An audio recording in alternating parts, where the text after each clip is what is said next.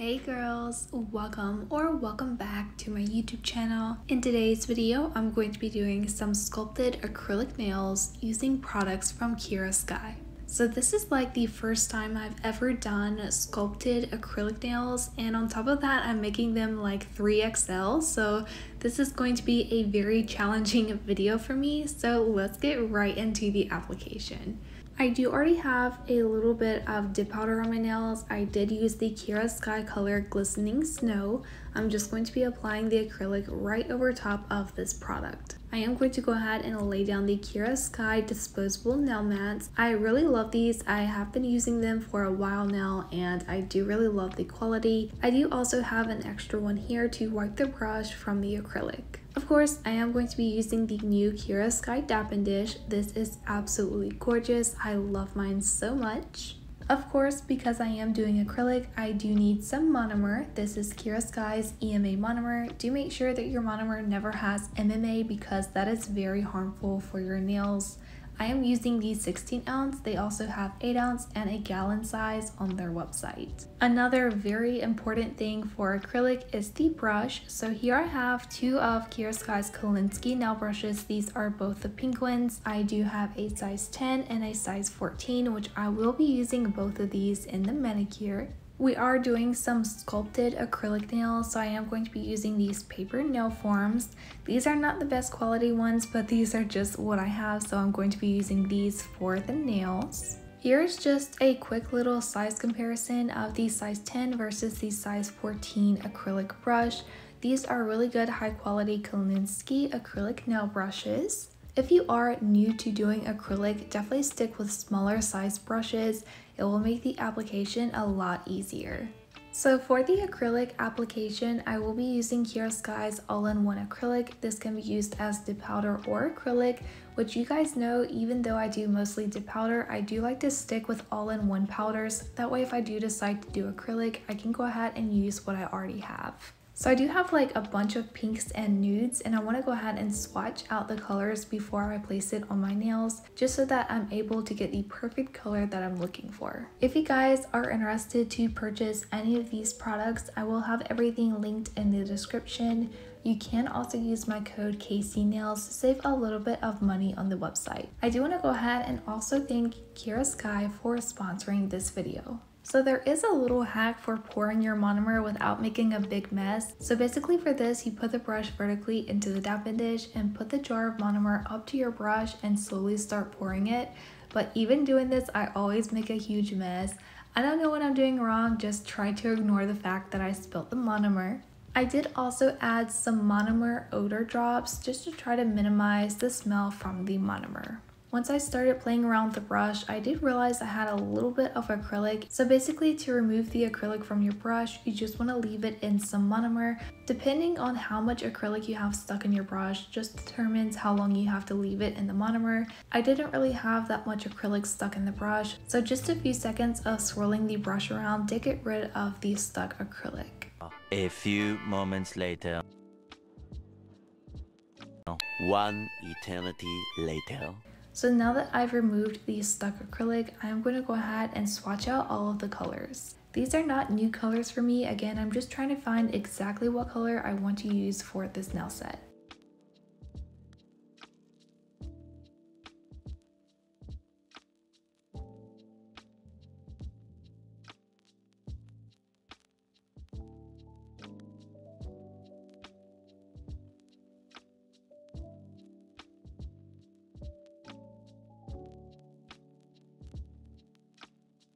So here are the swatches. I really don't have that many pinks, so I did choose basically the only pink that I swatched out, which is called Let's Flamingo.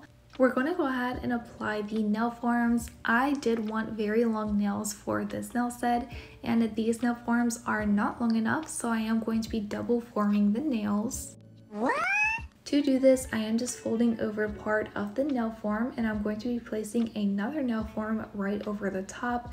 I am trying to make sure everything lines up so I have a very straight nail form to apply to the nail. I am going to roll the nail form just to try to get a little bit of curve into the form.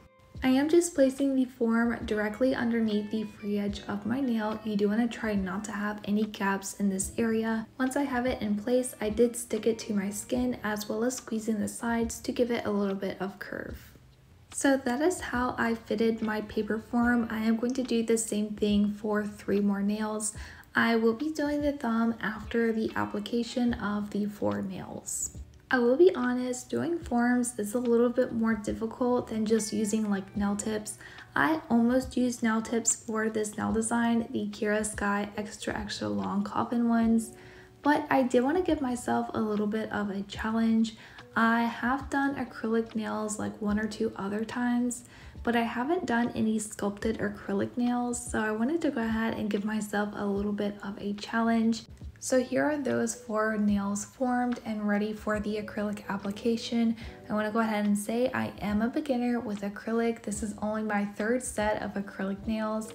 Please go easy on me down below in the comments and leave any helpful tips for acrylic application. I went ahead and picked up the acrylic bead. I did slightly drain it out onto the towel. I just went ahead and placed it at the free edge of my natural nail. After the acrylic set on the form for a second, it got very runny and difficult for me to work with. I do end up having a better consistency for my acrylic beads later on in the application, but especially these first few beads are really bad. Like the first 2 or 3 nails was not that great, but after that I really did get the hang of doing acrylic and my application got a little bit better. One thing I am really focusing on for this acrylic application is trying to get the sides very straight. I don't want to have to do a ton of filing for these acrylic nails. I personally am not a huge fan of filing and I know it takes a very long time, so having the best application will definitely reduce the time that you have to spend filing, which is what I am trying to do for this application. One thing that was happening to me a lot in the beginning of this application was the acrylic was just like sticking to the brush instead of like gliding across it. I think I found out throughout this video that the acrylic brush does have to have a decent amount of monomer in it for the acrylic not to stick like that. Correct me if I'm wrong, but I believe that is what I found out. One thing I do want to mention for this application is I did not try to follow a 1 bead or 3 bead method.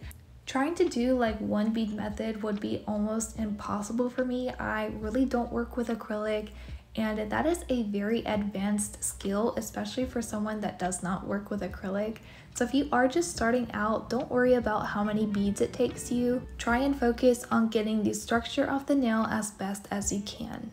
So as you guys are seeing with the application, I am taking the acrylic all the way down to the very edge of the nail form. I do know I probably will file a decent amount of product off and I want to have the nail as long as possible.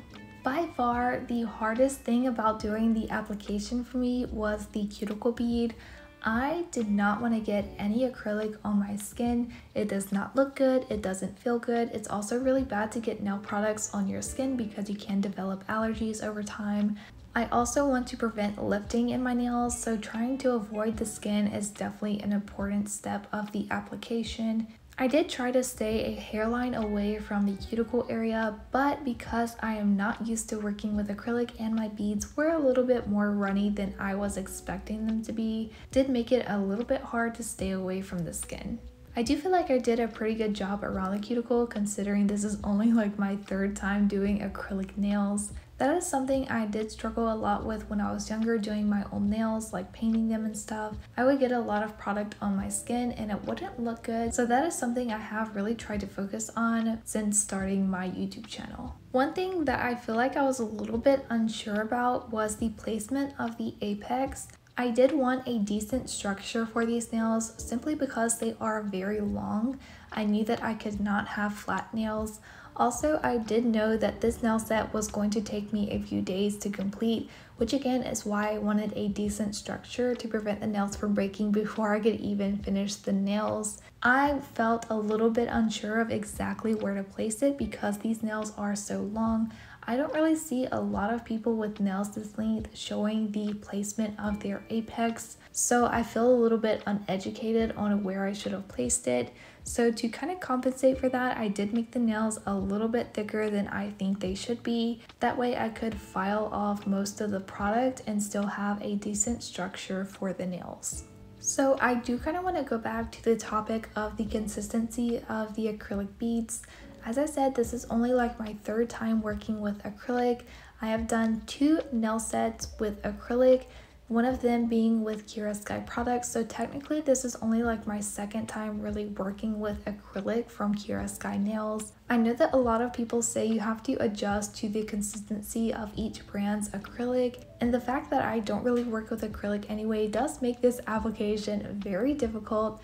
I did find out about halfway through this acrylic application the best way for me to get a good consistency bead was after picking up the acrylic, I drained the back of the brush onto the towel, and I did try to wait a few seconds before placing it on the nail. This did make the acrylic less runny and more manageable for me. I personally like to work with stiffer products, like for example when I'm using polygel. I hate the polygel that is very runny. I want polygel that is extremely stiff and does not move. I do kind of feel like I expect the same thing from acrylic and it just does not work like that. I see all of these acrylic application videos and people make it look so much easier than it actually is. I'm sure it's because these people have been doing acrylic for so long, they are very used to the consistency. They probably already found the correct techniques to get the consistency like they want. So I'm sure that this is more of a practice type of thing, but I just wanted to go ahead and mention that. If you guys did notice, I had too much acrylic on the towel and I did go ahead and switch it out for a paper towel. I kind of did that unknowingly, but after filming the application, I did see a video online saying that if you have too much acrylic in your towel, it will gunk up your brush, and that is not good when you're trying to apply acrylic. You want to make sure not to have any stuck acrylic in your brush during the application. So that is kind of all I have to say at the moment. I don't really have any tips or tricks because I am a beginner. If you guys have any good helpful tips, definitely leave it down below in the comments. I would love to hear your tips and tricks for acrylic application. I am just going to go ahead and finish up the application and I will come back for the next step. So after applying the acrylic to all of the nails, I did go ahead and take off the nail forms. This part of the process is extremely satisfying. I love the step of doing sculpted nails. I have done sculpted nails with polygel before, but never with acrylic. So these nails do look very whack, so I'm going to go ahead and file and shape all of them. So I am taking Kiara Sky's 100 grit hand file, and I'm going to go ahead and start reshaping the edges and the surface of all of the nails. This step of the process is extremely repetitive and very time consuming, so I'm not going to be showing all of the filing process for this video. I do want to say the application and filing alone took me like 3.5 hours. It was such a long process, but I really love how these nails turned out. I'm going to go ahead and apply Kiara Sky's Velvet Matte Gel Top Coat. I am applying the matte gel top coat because I will be doing some nail art, but you guys know I love to do my nail art over a very smooth surface. So while I'm applying the top coat, I do want to go ahead and show you guys the inspo for today's nail set. This is a nail set done by Dawn Marie Nails on Instagram. I was so obsessed when I seen this picture that she posted. She does really good nail art and I wanted to recreate this one using Kiara Sky's products. If you guys are interested to check out her page, I will leave her Instagram linked down below. I did go ahead and cure the matte gel top coat for a full minute under Kiara Sky's lavender LED nail lamp. I will be doing some transfer foils, so I am going ahead and applying a transfer foil glue to the pinky nail. I am applying this glue pretty thick and over the entire nail. After applying the foil gel, I did go ahead and cure for a full minute. After the foil gel has been fully cured, I am taking the transfer foil. This is a black lace transfer foil. I am placing this over the entire nail and I'm going to go ahead and transfer the design. To transfer the design, I am using my nail and also the tip of a rhinestone applicator. I will go ahead and say I am not the best at doing transfer foils. I am trying to get the hang of it at the moment. There are some areas that just don't transfer and I have to repeat the same process all over again, which did happen to me for this nail as well. Basically, one thing I have noticed is you want to rub it until the design changes color from the rest of the transfer foil. That kind of indicates to you that the design has been transferred onto the nail. For example, for this nail, the transfer foil does turn gray once the design has transferred onto your nail. So as you can see, I did have a pretty good transfer except for the sides of the nail. So as I said, I am going to repeat the same process to transfer the rest of the design. So I did just take the same piece of transfer foil to try to continue out the nail design. To finish out the pinky, I do have these light pink rhinestones. I did get these from Amazon. I also have Kiara Sky's silver dollar rhinestones, and I will be applying these with the no wipe gel top coat. I did go ahead and apply a layer of the top coat over the entire nail. Kiara Sky does have a Bling It On rhinestone gel, but I am not going to be using that for this manicure. If you do want your rhinestones to last, definitely use that. It will hold them on extremely well. I will be using the Kiara Sky rhinestone applicator to pick up the rhinestones. I will be picking the bigger pink shapes for this nail. I will also be picking up some of these smaller silver dollar rhinestones.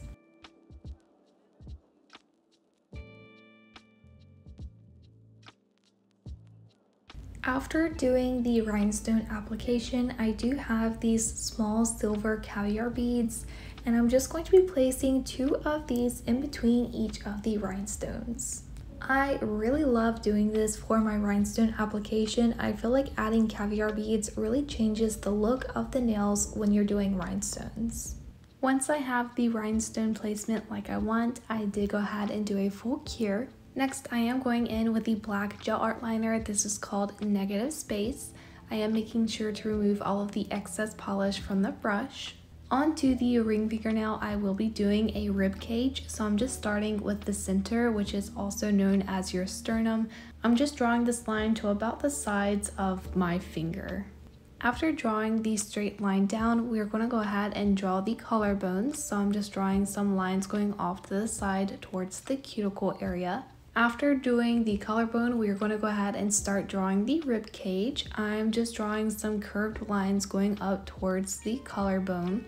I will be honest, this was actually really difficult for me. This is actually like my 3rd or 4th attempt at drawing the rib cage, just because I wasn't really able to get the shape exactly like I wanted. This is also not a realistic rib cage because there is not 24 ribs, there is only 10. But I do really like how this nail art turned out. Once I finished those ribs, I did go ahead and repeat the same thing on the opposite side of the sternum.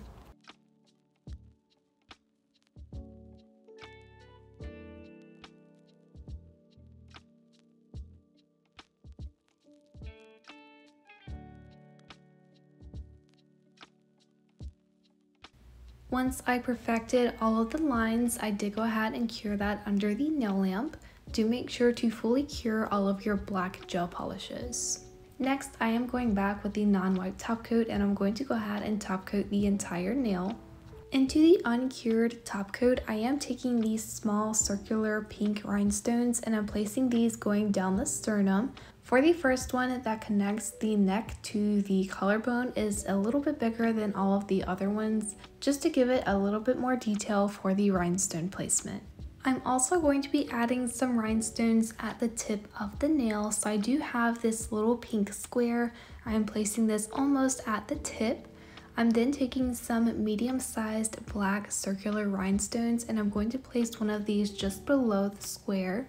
Going back with Kiara Sky's silver dollar rhinestones, I am taking a pretty small one and I'm going to place this just above the square. I did end up rearranging these rhinestones just because I didn't like exactly how I placed them. And taking the smallest black ones, I'm going to be doing like the little arrow down. This is basically like continuing out the skeleton by doing the spine. I really liked this part of the nail design. I feel like she did hers so well. This step was extremely difficult and I ended up doing like 90% of it off camera just because these small caviar beads did not want to line up perfectly. So I spent a really good amount of time trying to get these as straight as possible. There's also a really small arrow at the bottom of the caviar beads, which was also very difficult to do. I'm also going to be adding some of these small caviar beads just around the rhinestone placement at the tip of the nail. Once I have all of the rhinestones and caviar beads placed, I did go ahead and cure for a full minute. Next, I will be sculpting out these skulls, so I am going back with the dapping dish. I am going to be putting some rubbing alcohol in this because I will be using polygel for the 3D sculpting. Of course, I do have a polygel brush to apply the polygel. So I'm just taking the polygel and I'm placing a pretty big bead in the center of the middle fingernail. Taking the polygel brush dipped in the rubbing alcohol, I am going to go ahead and start flattening out that bead of polygel. I'm also going to be sculpting it into a skull shape. Doing this was a lot easier than I thought it was going to be. I do really like to sculpt things with polygel. I did not want to attempt this with acrylic because I knew it would not turn out good. I am definitely not that good with acrylic yet to attempt to sculpt things, so I did figure I would just go ahead and use polygel. For the inspo picture, her skull looked very like 3D. Mine ended up blending in with the nail a little bit more and I actually really like how it turned out. Before I cure that, I did take a dotting tool that had a little bit of black gel polish on it and I'm going to be molding out the eyes and the nose and the mouth. I will go ahead and say that the mouth did not turn out that great. I know what it is and I feel like you can make out what it is pretty well, but it was really difficult because the teeth are extremely small, so I wasn't able to get it exactly like I wanted. So I ended up doing like a small dotting motion for the teeth and I feel like it did turn out pretty decent. I did go ahead and cure the polygel for a full minute. So I don't know if you can tell or not, but at this point in my video, I am kind of skipping around a lot.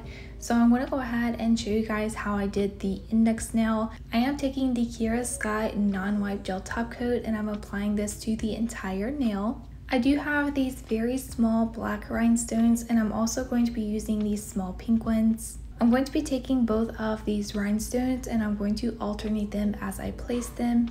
For this nail design, I am just doing a circle around the base of the nail.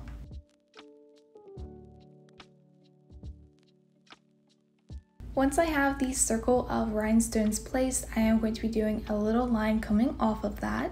So I just want to go ahead and clear up any confusion right now. Yes, this is a necklace nail design, but it is not a scapular cross.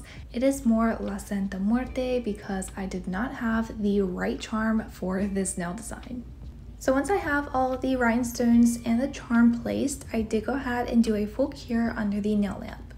Next, I am taking Kiara Sky's Peaches and Cream gel polish and I'm going to be painting over the skull. So I did originally use white polygel to sculpt out the skull, but after looking at it, I felt like it was a little bit too bright for the nail set. So I did want to tone down the color just a little bit. After applying the gel polish, I did go ahead and cure. I am going back with my dotting tool and the brown gel liner color called Oh My Goddie. I'm just going to go ahead and fill in the eyes and do the nose as well. Then taking the liner brush from the gel bottle, I am going to go ahead and outline the mouth and do a little bit of shadowing on the skull.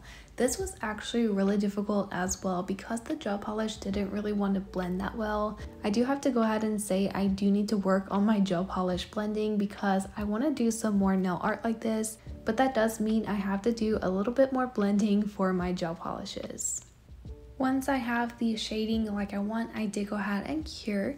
Next, I am going back with the Velvet Matte Gel Top Coat and I'm going to go ahead and top coat the skull. I am doing this just to make sure I do not mess up the skull when I'm doing the next steps. Once I apply the matte top coat to the skull, I did go ahead and cure. I am going to move on to the thumbnail, but I will come back to the middle fingernail in just a minute. So I am taking the foil gel and I'm doing a French tip outline for the thumbnail.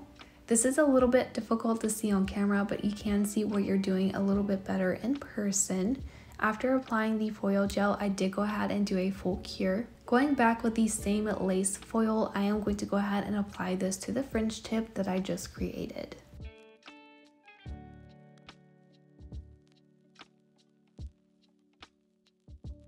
I do have to say that this foil transfer did turn out pretty good. There wasn't that many areas that needed to be fixed.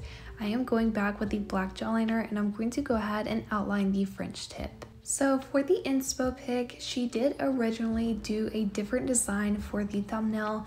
If I'm not mistaken, it was about the same as the ring fingernail, but because that nail did take me quite a few tries, I wanted to do something a little bit quicker and different for the thumbnail, which is why I did decide to do a fringe tip for the thumb. I did also want something a little bit darker for the thumb, just because the index, middle, and ring fingernail are very pink. I wanted to do something to blend in the pinky nail, which is why I did decide to do a fringe tip with the foil design. After outlining the fringe tip, I did go ahead and cure that under the nail lamp. So we are going to switch back to the middle fingernail. I do have these little flower charms. Everyone was using these back in the summer and I haven't really used them since. I am going to go ahead and take the matte gel top coat and apply a layer to the entire nail, including the 3D skull, which is why I wanted to mention that applying the first layer was a little bit pointless, but I'll get into that in just a second. I am taking the pink flowers and I'm going to go ahead and place these into the uncured gel. I am going back with these small caviar beads and I'm placing these in the center of the flowers. So I did look into how she made the roses and she did use a 3D silicone mold from a different company. I did not want to spend that much money for a silicone mold, so I did end up looking on Amazon and I didn't find something exactly like I wanted, so I decided I would just go ahead and try to do something different. Originally, I did plan to do 3D roses with polygel and I did try to sculpt them out, but I tried a few different methods and it was not looking how I wanted. So after that, I did try to sculpt out 3D flowers on the nail and this was not turning out how I wanted either. I ended up just going for these little flower charms. I do really like how these made the set look. It's not like super 3D, but it's just enough 3D to not bother you. It does also make my set different from hers. Even though this is a recreation nail set, sometimes I prefer not to exactly copy someone else's nail art just because someone else has already done it and you kind of want to add your own twist to things. In my opinion, it is nice to see recreation nail sets that are exactly like the inspo pic, just because sometimes those people do not do nail tutorials and some people really want to know how to achieve that exact nail look. So I do think that exact nail art recreations are nice in some cases. Other times it is really good to have a little bit of variety with your recreation. Either way, if you are doing an exact replica of someone else's work, or if you are putting your own spin to things, I still think it's very important to credit the person that you got the inspo from, just because even if you add your own twist, the nail sets are still extremely similar. I know sometimes it might be really difficult to know who did that original nail design. So many people copy nail designs and they do not give credit, which is very annoying. In my opinion, that is very unprofessional as a creator. If you're going to copy someone else's work, at least give credit or tag them in the post. Once I have the flowers and the rhinestones placed, I did go ahead and cure.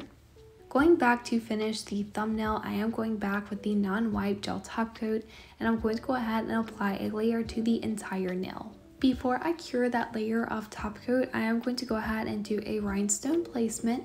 This is very similar to the pinky nail, except I did use slightly different shapes. Once I had the rhinestone placement like I want, I did go ahead and cure for a full minute. Last but not least, I am taking the cuticle oil. This is the rose scent, and I'm going to go ahead and apply this to all of the cuticles. It is important to rehydrate your skin after every single manicure. And here are the nails. I really like how these turned out. I feel like the skull could have turned out a little bit better. I did end up top coating it with a glossy gel top coat just because I felt like only having one matte nail did kind of throw off the nail design. So do let me know down below in the comments if you like this nail to be matte or glossy. I do prefer it to be glossy. I do feel like I did a pretty decent job with my first sculpted acrylic nail set. Let me know what you think down below. Of course, if you have any tips or tricks, leave them down below in the comments as well. And do make sure to subscribe because I do post weekly nail videos. And I will see you guys in the next video. Bye! A little side note, I forgot that these flowers change color in the UV light, and I was so confused why the flowers were orange when I took my videos outside. It does go back to normal after going back inside.